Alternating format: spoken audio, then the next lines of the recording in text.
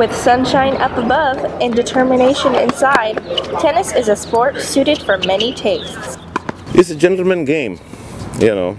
It's not rough like many other sports, some other sports. This is a gentleman game actually.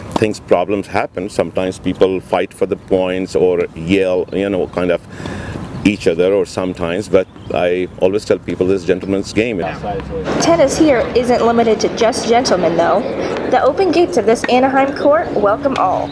The majority of people who are playing here, they are Filipinos or Vietnamese in numbers, you know, but all majorities are there. People from Thailand, Laos, I'm from India, and just name it, people from different countries, you know, and especially on Saturday, Sunday, we see more people. Tennis is available almost everywhere, but despite the amusement parks, people are attracted to this court. I think it's like more intimate and it's definitely less busy on the courts.